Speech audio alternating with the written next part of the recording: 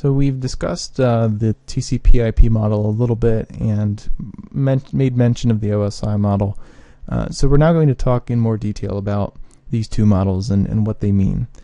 So the TCP/IP model is created by the Internet Engineering Task Force. We've already discussed about them and shown them.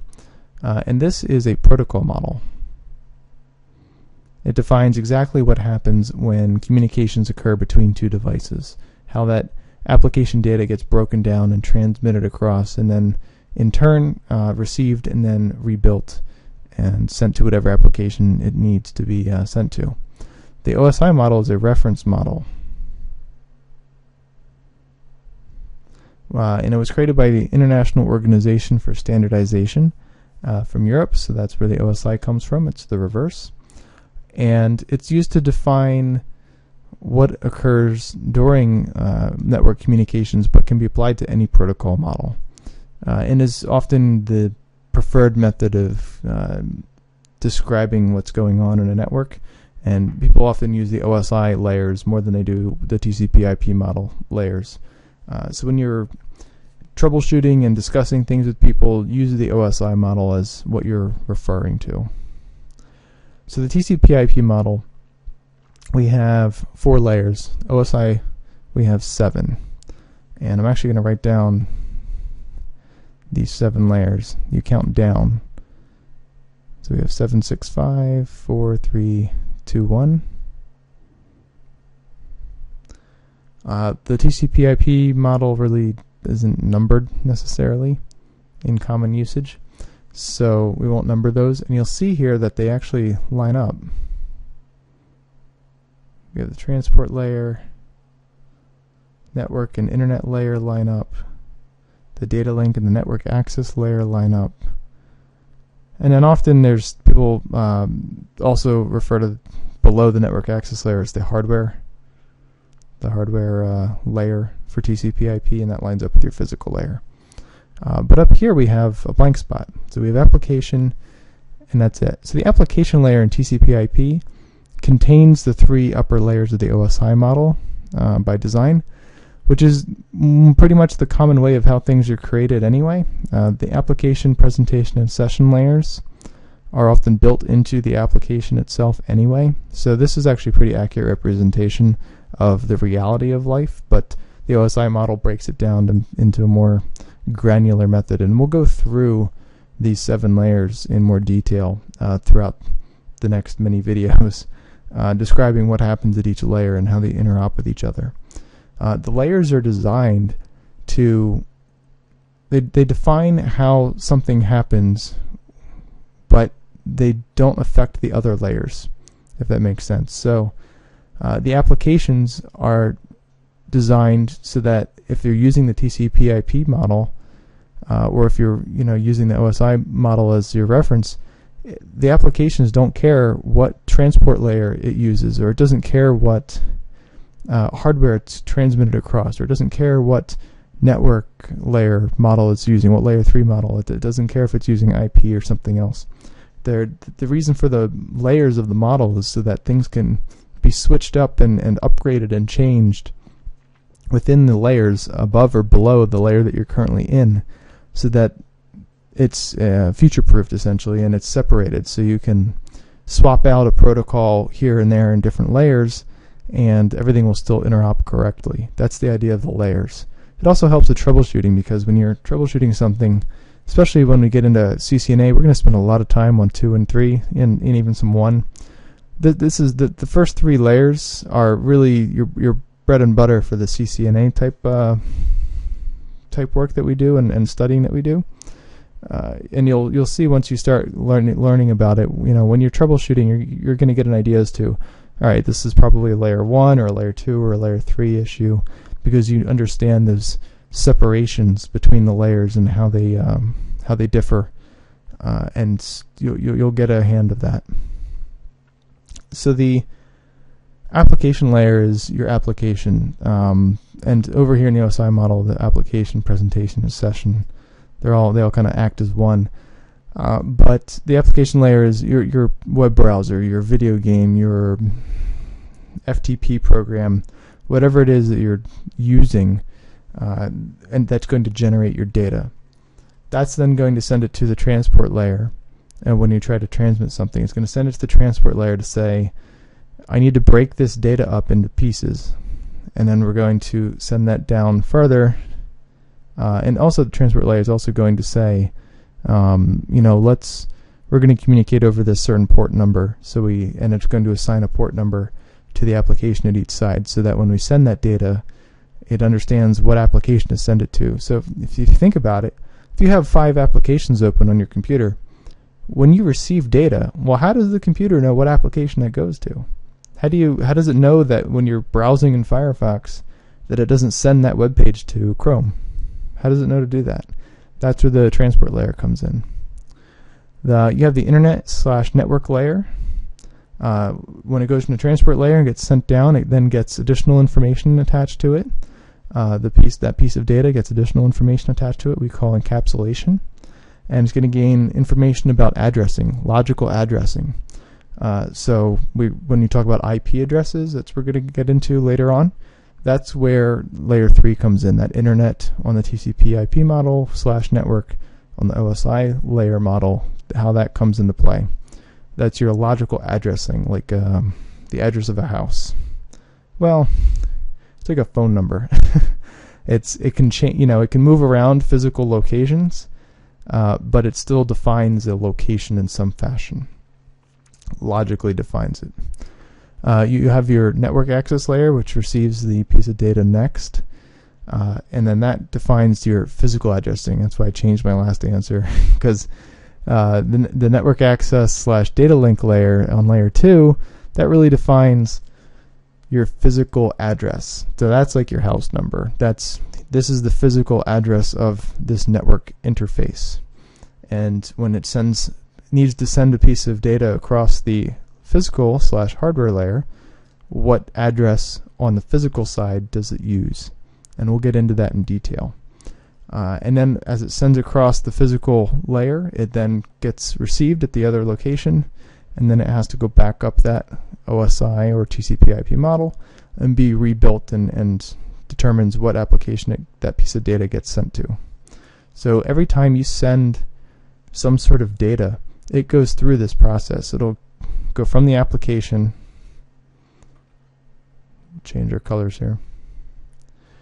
It'll go from the application down to the transport layer, through the internet layer / network layer, through the network access, down through the hardware, and then on the receiving side, it'll work its way back up again, all the way back up to the application. Every single piece of data. So and to use that as an example, so let's say we're sending a file using FTP from one location to another.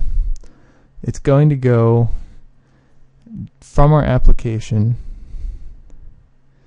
down to the transport layer, and it's going to say, what port do I use? And I'm simplifying this, but it's going to say, what port do I use to do so? Because when it goes from the application layer, let's say it's a 50 megabyte file we're trying to send. It has to take that 50 megabyte file in the application layer, and when it hits the transport layer, it's going to segment that into pieces. So that's where those chunks come from. It's then going to encapsulate that with some port information, which defines what application we're using. So it's going to say that's going to be port 21 on TCP. We're going to use the TCP protocol on the transport layer, port 21. So then it's going to go down to the internet layer / network layer, and it's going to say, well, what address is Bob, across the country? Who do I send it to? So he might be IP address 8.8.8.8, which obviously is not real, for Bob, but that's his address. We encapsulate that data again and put that information in the header. It then goes down to the network access, and it says, all right, well, now I have to get it onto the wire. Who do I send it to on the other end of this wire to get to this internet network address? And it will say, okay, we're going to do a few steps here, and then we're going to find out, okay, it needs to go to this MAC address, media access control address.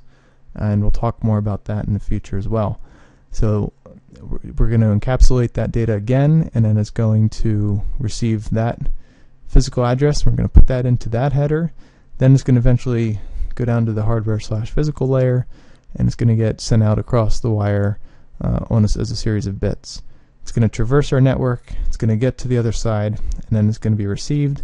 It's going to check, okay, is this actually for me? Is this my physical address from the other internetwork device? Yes, it is. It's going to strip that off. It's going to read the IP address on the network address, and it's going to say, is this my logical address? And hopefully it'll say, yes, it is. It's going to strip that off, and it's going to read the transport segment information and say, okay, well, this needs to go to the application on port 21. So then it's going to send that to that application, and then that application will handle that chunk of data as it needs to. And there's more steps involved in that, but that's the basic idea behind it. So it'll go from the application down the layers, across the wire, and then back up the layers at the other side.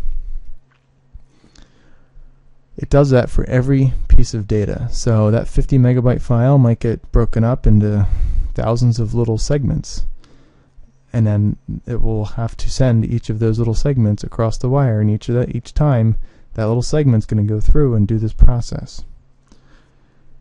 And I've been talking about segments, but really there's additional terms that we use. So at this layer, when it breaks it up into pieces, this is a segment. When it gets down to the network layer, for referring to the OSI model, it's going to become a packet. When it gets down to the layer 2, data link layer / network access layer, that's going to be a frame. And then once it gets down here, it's going to be signaled as bits. So when it's a piece of data that has different header information encapsulated onto it at each level, it's going to be called something different. So often people refer to them as packets, but depending on what technology you're working or configuring, you will occasionally use terminology of frame or something like that. All of these are considered PDUs, protocol data units. So the term PDU refers to any sort of chunk of data in any of those stages, segment, packet, or frame. So I mentioned it encapsulates it as it goes down, and to give a good idea, let's draw that out. I'll give you a good idea as to what that really means. So we're sending that file over FTP. So let's take that file and we're going to draw it. So here's our 50 megabyte file. This has to get broken up because it's way too big to send across our network. So what we're going to do is slice it up. So when it hits the transport layer is going to say, all right, this is crazy big. We're going to cut this up into pieces. So it's going to slice it up. Each of these slices is called a segment. So we're going to zoom in on one of these segments here. Down here I'll draw the segment. So let's pretend this is one segment. This is this piece right here. It's going to have some information attached to it at the transport layer that says this is port 21. It's then going to get sent to the internet/network layer, and it's going to say, alright, well now I need to know what IP address this has. And it's going to get additional information attached to it. And it's going to say this is his IP. And then it might also receive a little bit at the tail. And then it's going to go down to the network access layer and say, alright, well I need to know what physical address. So we're going to say, alright, well this is the physical address it needs to get sent to, and here's who it's coming from. And each of these layers, IP,